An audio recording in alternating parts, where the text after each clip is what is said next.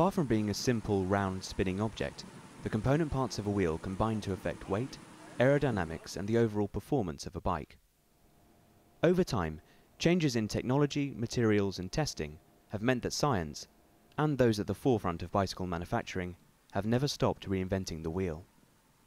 The wheel is the key element between the bike and the ground, and especially the tire. The component parts of a wheel are the rim, the spoke nipples, the spokes, and at the centre the hub. In their separate parts, they're not strong at all. Once they're laced into the pattern of a bicycle wheel is when they become a truly strong, cohesive unit. The first wheels were in wood. The second generation of wheels were in steel, but super heavy. And the next step was the integration of aluminum. But the aluminum has characteristics that can be interesting for making hubs. But for example, it took us years to achieve aluminum spokes. The evolution of the spokes from the struts of the wooden and iron wheels to the spokes under tension in later wheels was also a significant development. Frenchman Eugene Meyer invented the wire spoke tension wheel in 1869 for use in the high wheeler bicycle. Wheels using such spokes under tension were lighter and gave greater comfort to the rider. Wheels have changed immeasurably. I mean, okay, they're still round, that's about it. When I first started, they were pretty much what we used to call a box section aluminium rim with 32 spokes generally. Then carbon fibre hit the market, initially in the frames, and once they developed it enough, it was introduced to the wheel technology. Carbon fibre is the lightest material that you can build a rim from whilst maintaining all the requisite strength. All those materials brought evolution, brought interesting aspects, but each one of them has good side and bad side in terms of characteristics.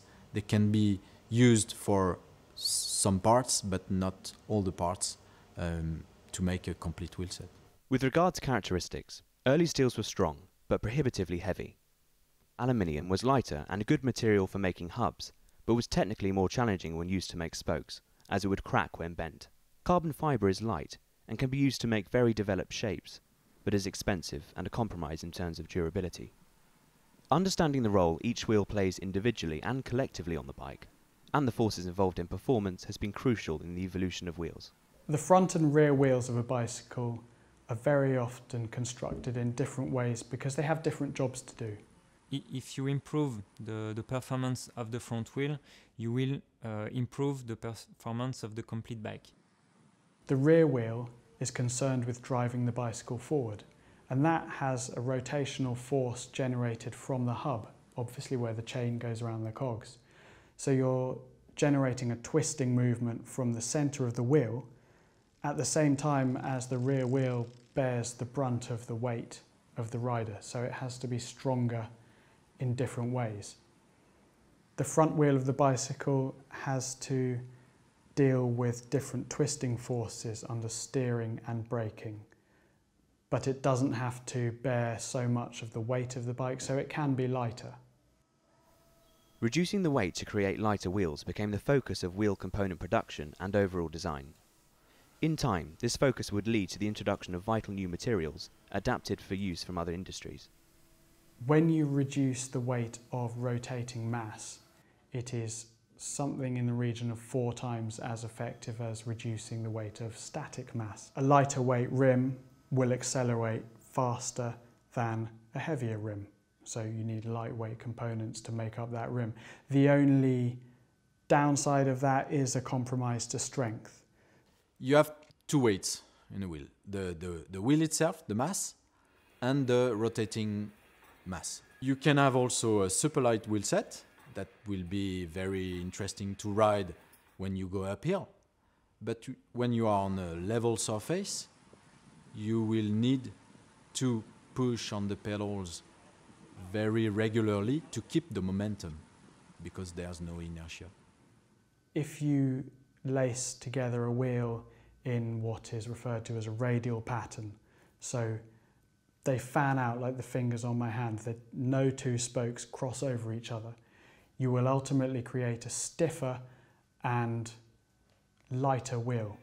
A lot of wheels are laced together in such a way that we have spokes effectively crisscrossing each other.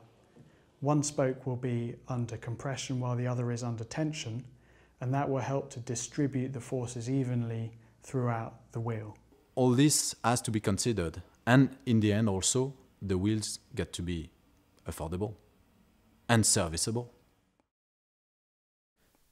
The introduction of lightweight carbon fibre into bicycle design, along with new testing and scientific knowledge, revolutionised the sport. Aerodynamics became of paramount importance in the design of the wheel. Aerodynamics was already in our mind for a long time. It has accelerated in the past 15 years. The first thing that cuts the air is your front wheel. So of course it's hugely important for aerodynamics. The drag is the force of the air to the rider.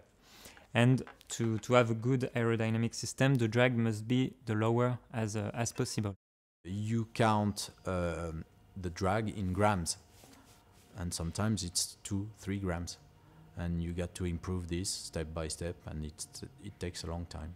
A lot of means, a lot of knowledge, a lot of studies. You have two different ways to work on aerodynamics. You have the CFD, so this is the computering fluid dynamics, so you are working on a computer. The other way is the wind tunnel, and for us this is the easiest way, because in the wind tunnel you put a prototype and you can measure precisely the drag. So we can pre-study a wheel set to define how many spokes we need to absorb this distortion, this stress, and what is the thickness of the rim walls, and how many holes we're gonna put in and which angle. To reduce the drag, we have working on the shape of the rim. So this shape has been optimized to reduce the drag, and we have also integrate the tire with a structure on the tire, and this structure is very important to reduce the drag. And the last element is the blade. You can see here, this is a link between the rim and the tire. So when the airflow is coming, you have a very smooth surface, very continuous. We can stay up to 400 hours during the year in the wind tunnel to validate things and to change the prototypes to reach what we want to reach. We give also those prototypes when the basic safety issues are solved to end users. So from the very beginning, from an idea to the final product on your bike, you can have from 1 year and a half to up to 3-4 years. It depends how much innovation you have included in the wheel set. One technological advance which has been made and developed in recent years is surface texture. In the same way that a golf ball has dimples on its surface in order to catch pockets of air, bicycle wheels have now started to integrate that technology, and if you look at some wheels, they'll have very shallow dimples across the surface. There is nothing more aerodynamic or slippery than air against air. With both weight and aerodynamics factoring into the design of a wheel, ultimately the defining criteria will depend on the end user and the event in which the wheel will be used. We define the criteria we need. If it's first priority is the weight or the aerodynamics or the cost. You have to look at the event, you have to look at the weather conditions, and you have to ask the rider what sort of feel they like, and that's what gives you your ultimate choice of wheel. So what does the future hold for bicycle wheel technology and design?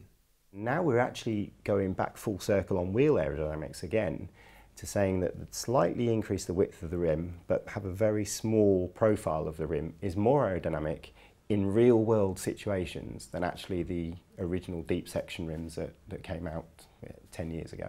We can still reduce the drag of the bikes, of the wheels and of the other components. So I think that in the future we will see the improvement of tires, and the integration between tires and wheels. The next generation of wheels or bike components will be maybe in finding new materials. But the wheels will stay round and you will still have to push on the pedals to go fast.